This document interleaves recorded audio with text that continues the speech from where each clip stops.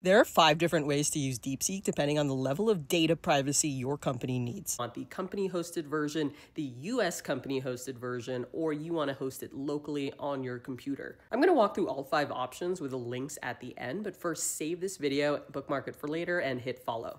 Option number 1, use the web app by going to chat.deepseek.com, sign up for an account, and you use it just like you use ChatGPT on the web. This is the company-hosted version, so all of your data will be stored by the company and it's hosted in servers in China. Option number 2 is also company-hosted. It's the mobile app. If you go to the iOS or Play Store, search DeepSeek. Similarly, your data will be stored by company servers that are located in China. Option number 3, if you need your data to be stored within the US, for example, if you're at a company or enterprise with those requirements, you can use a US company that is hosting the DeepSeek open source model on its US servers. One of my favorites is called replicate.com. Options number 4 and 5, if you want DeepSeek to run locally on your computer, both of these apps can help you do that for free. One is called lmstudio.ai. It's the most beginner-friendly one, and it's free. If you want an open source alternative, there's Ollama, which is great as well. This allows you to run DeepSeek on your computer so that your data is not stored anywhere else. Here's all 5 links I mentioned, and what you want to do is take a screenshot of this and then hold down to be able to copy the text.